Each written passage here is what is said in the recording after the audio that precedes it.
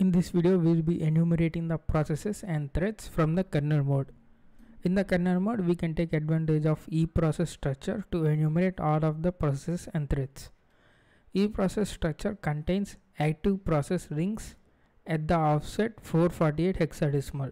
So this is a circular double linked list. It contains two values, a pointer to the next eProcess structure and the pointer to the previous eProcess structure.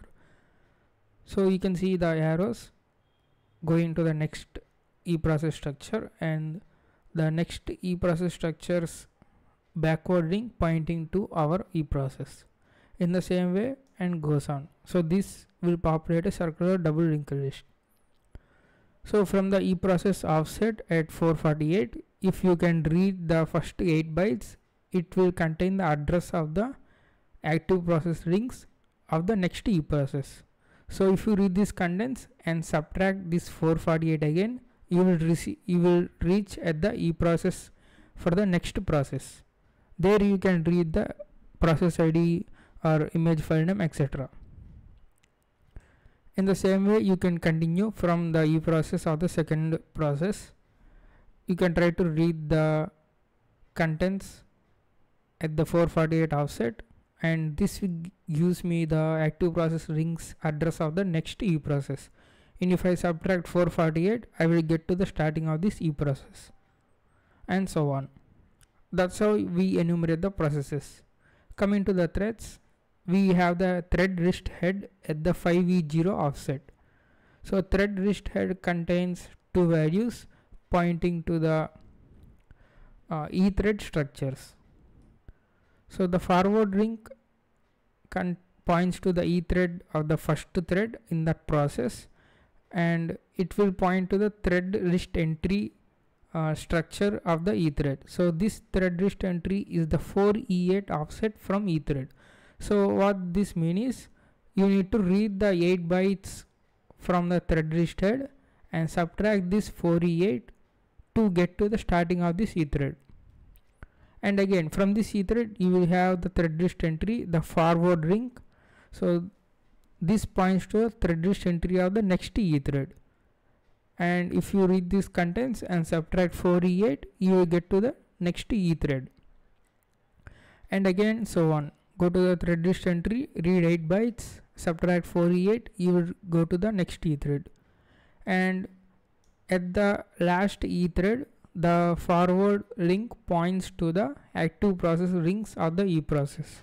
So if you take the eProcess address and add 5E0 and 448, and that is the value, 5E0, that is the value it is pointing to.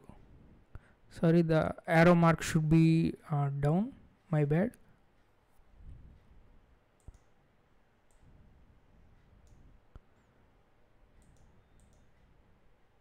And there we go. The thread list head will be pointed by the last e-thread.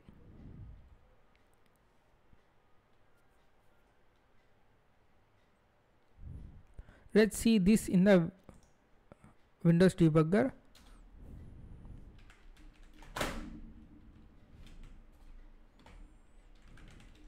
So let's read the eProcess structure of the explorer.exe process and active process links.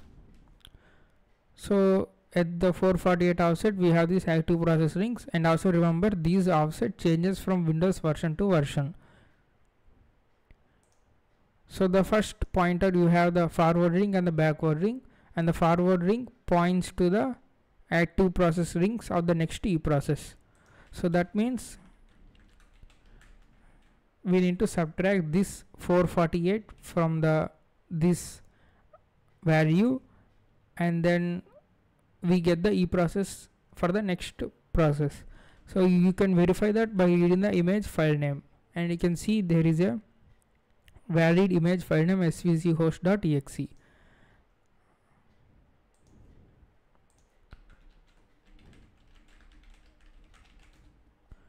And in the same way you can try to enumerate the third process as well. so and so on.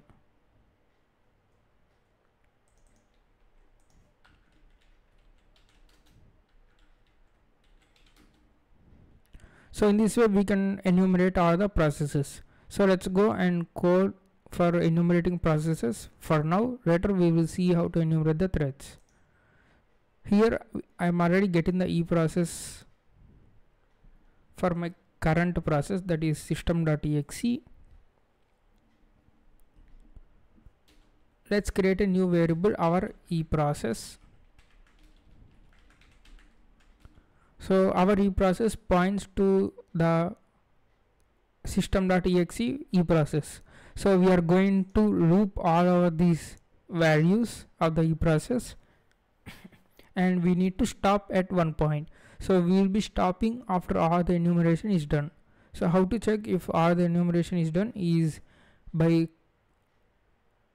coming to this very first starting point. So starting point is our own E process address. That's why we are storing the E process in a variable. Now we are going to loop over to enumerate the processes.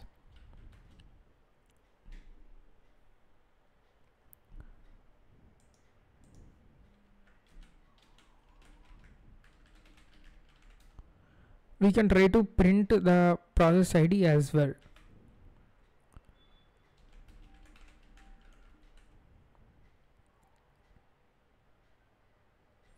Or we can print the image file name, so that would be better. An image file name is an array of 15 bytes.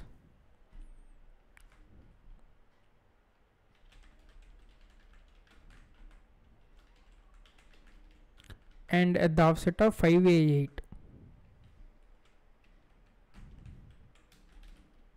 We are going to read the 16 bytes from this address. Even though it is only 15 bytes, we are going to read 16 bytes and put the 16th byte as a null byte. And we can go and print this file name.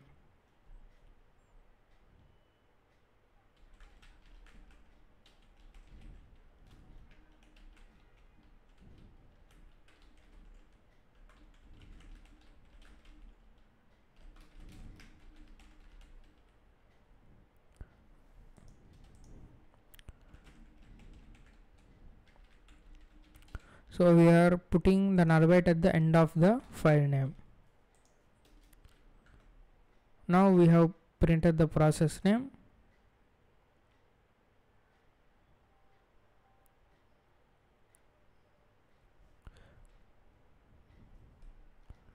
We can go ahead and try to read the contents at this 448 offset.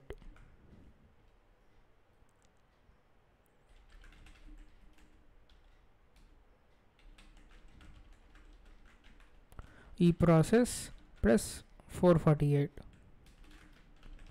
read the 8 bytes, and here if you want to get to the next E process, remember we need to subtract this 448 because this address is pointing to the active process rings of the next E process.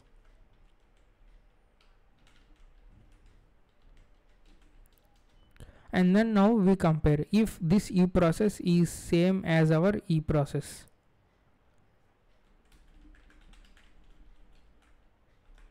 Then we are going to break.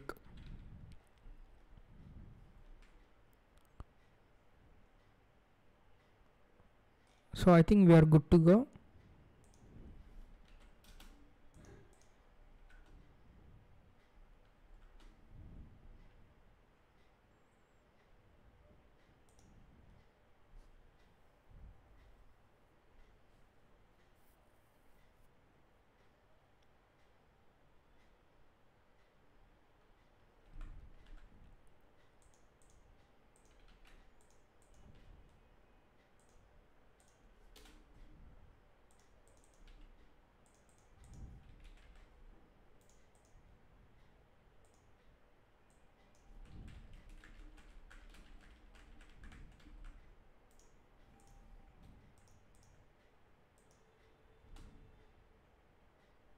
and we can see we have printed all the image file names of all the processes.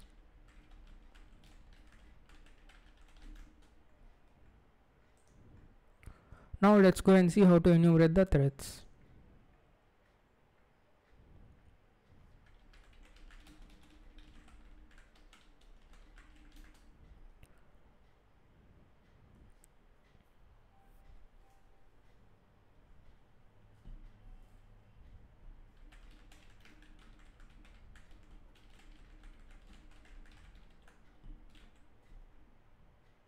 Let's view the contents of the thread list head.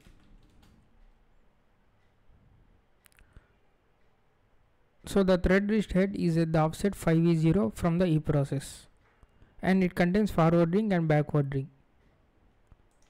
Let's also examine the E thread structure and the member thread list entry. It is at the offset of 4e8. So this address is pointing to this value of the E thread. So if you want to go to the starting of the E thread, you want to subtract this offset to get to the starting of this E thread. And we can verify this by printing out the client ID, which contains the process ID and thread ID, and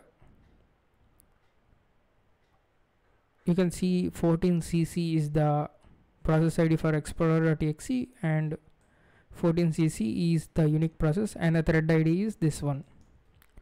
And we can also observe that the CID client ID is at the offset 478, and from here at the offset of 8 we have the thread ID. So we need to add these two values to get to this unique thread 478 hexadecimal plus 8.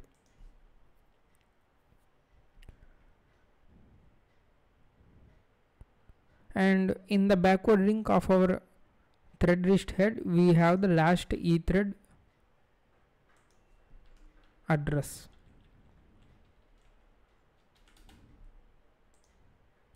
So we will be based upon this one, we are going to stop the enumeration. So we will go on an infinite loop, and if the E thread matches our backward link E thread, then that means we have reached the end of the threads in our process. So let's go and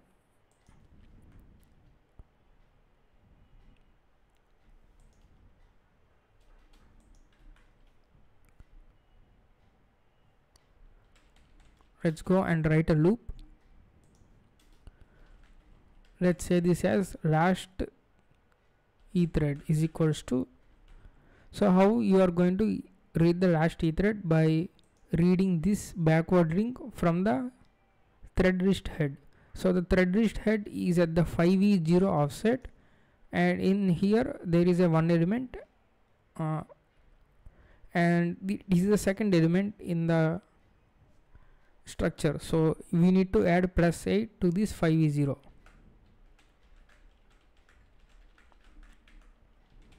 So E process plus 0x 5e0 plus 0x8.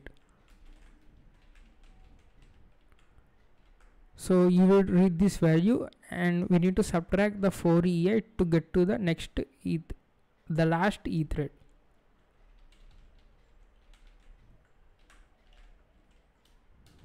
So now we have the value of the last E thread. Now we can go ahead and loop through all the E threads and print out the thread IDs. So let mute E thread value is equals to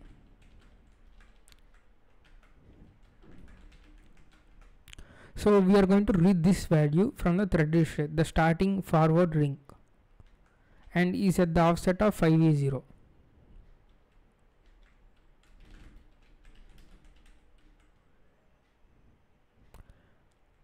And we can subtract the 4e8 value to get to the starting of this E thread. And here we are going to print out the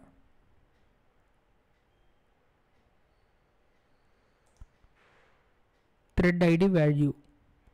So from the starting of this E thread at the offset of 478 plus 8, you have the thread ID, and it is of the size 8. So In the kernel mode, the IDs are treated as a handle. The process ID and thread IDs are treated as handle. That's why you will see this void star. So let thread ID is equals to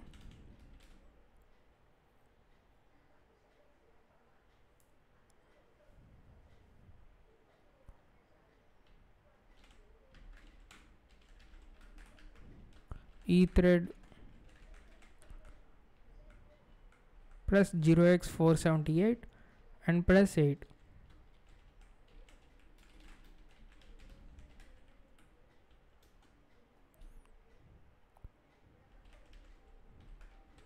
We can go ahead and put some tab space to identify that this thread belongs to this process. Thread ID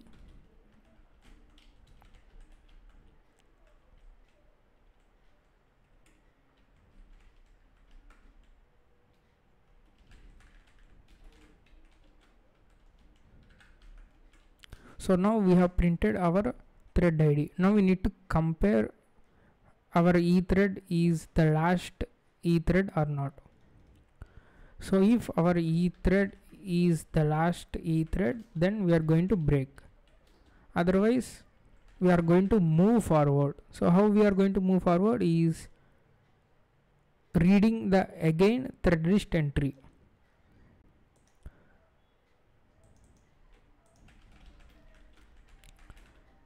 So be careful, in the starting thread list head is at the 5e0 offset, but the thread list entry in the thread is at the offset 4e8. So we need to read this value, not at the 5e0. 5e0 is only for starting of the head value.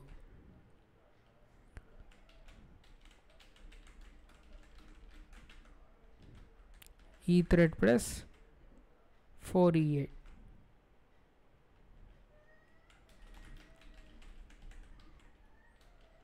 and subtract the 4e8 to get to the starting of the thread, and then we are printing the thread ID and checking if it is the last thread or not. So I think we are good to go. Let's go and compare our driver.